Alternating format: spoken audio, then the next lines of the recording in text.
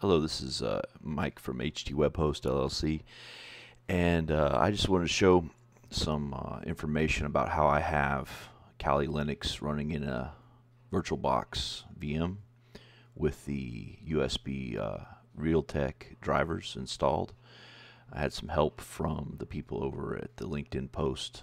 I think it was Stefan that directed me to the correct GitHub repository that I needed. Beforehand, I was using the wrong repository. That's why I couldn't get the drivers to be recognized. Anyways, I'm going to show you the settings I have for the VirtualBox VM, as well as the quick steps to install the drivers, which was really quite simple when I took a look at it. So anyways, this is the GitHub repository that you need, and we'll go over that later, and then we're going to go ahead and show you the settings in the VirtualBox VM I have. So I'm running VirtualBox on Windows, but you obviously can run it on other operating systems. Linux, you can run it on Mac as well. So for everybody that's out there using a Mac. So this is the VM here that I have, the Kali Linux VM. I did a basic fresh install using the install ISO from the Offensive Security website.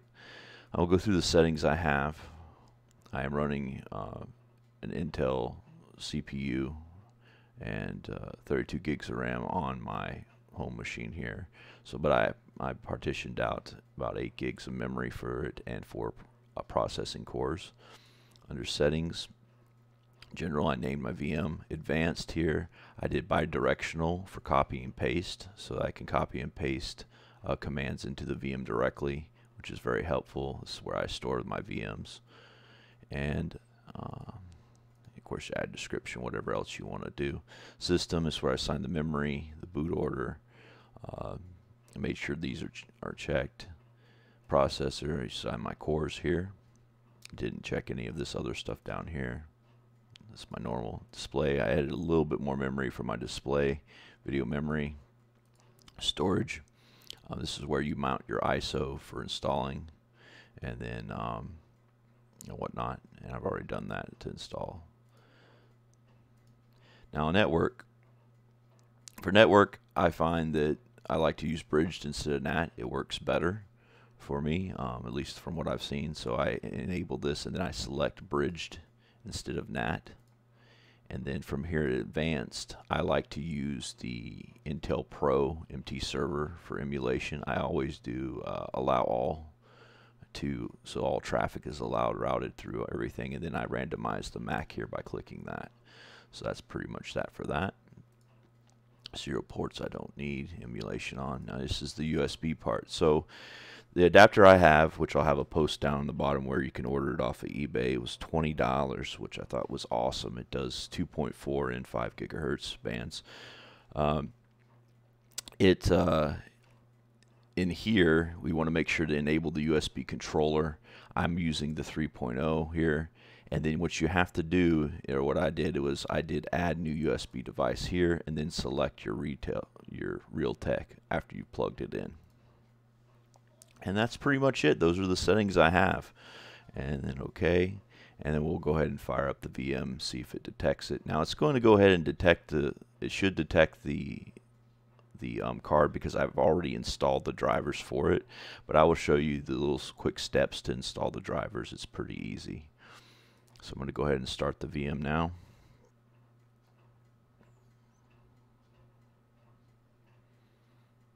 And let's get it moved over here. Let's get it into full view mode. You can do this by holding down Control and hitting F, and it'll give you full screen. Now I do have a password on the drive itself to even boot into it, so I'm going to type that in now. You can set this all up when you're installing Kali Linux.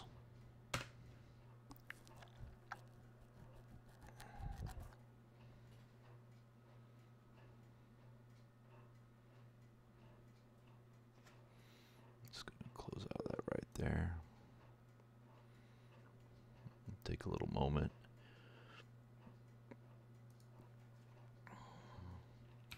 Type in my username and password.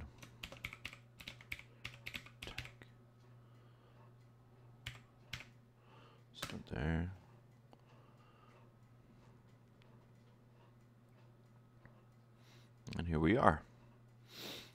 So obviously, if you're going to be using the wireless utilities, you know, you can do Wi-Fi here, down here. I'll type in my password again.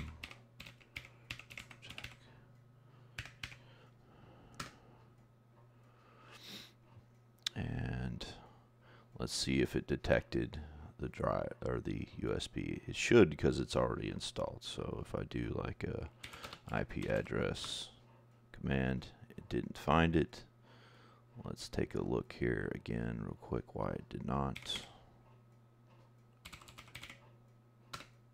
Alright, so I'm going to unplug my adapter and plug it back in from the computer, because sometimes if you plug it in first before you fire up the VM, Windows detects it first and it has to have exclusive access. So I'm going to unplug it and plug it back in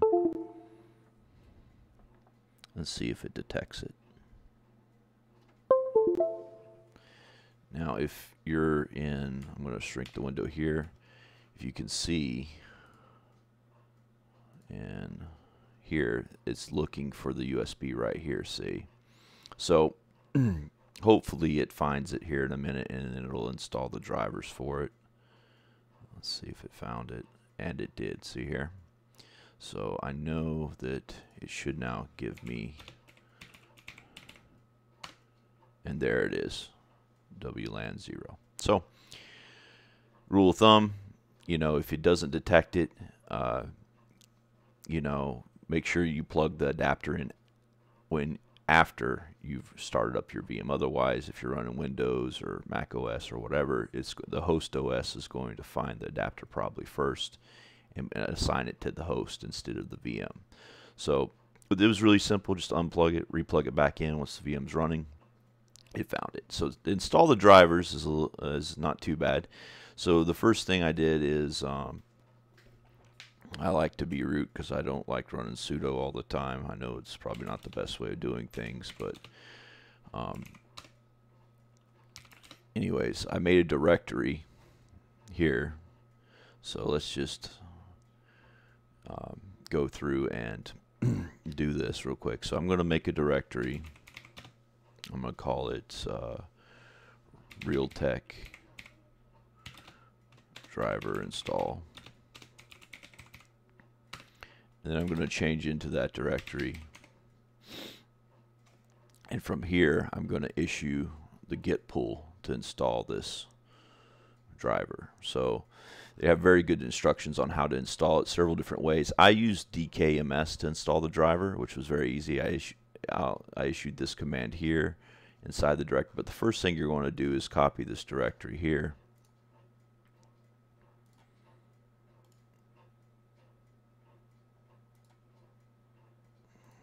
I forgot to do git clone here, so I have to type that at front, git clone, and then the URL for the git repository. And now I am inside this directory I created. So once we go do that, it's going to pull that down. Once this is pulled down, then it's as simple as running these other commands right here under the DKMS. So I ran this command here. I'm not going to run these again because I've already run the commands before to install the drivers. But if you need to remove the drivers, so you run this one first, it installs DKMS, apt-get install.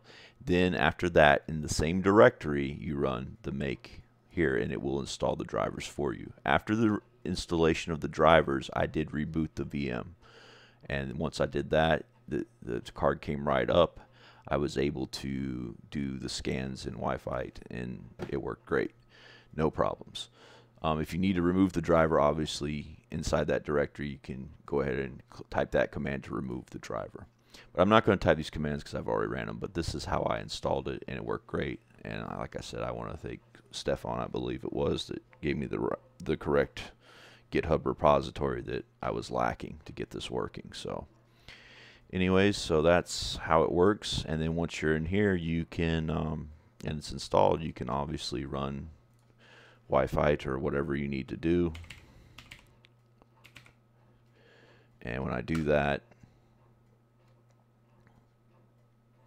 And there it is. It's scanning for all the networks that are available to the card, which is great. Anyways, I hope this tutorial was helpful. If you guys have any comments or questions, try to hit me up on LinkedIn, or you can hit me up on the YouTube channel. I try to reply to the comments as soon as I can.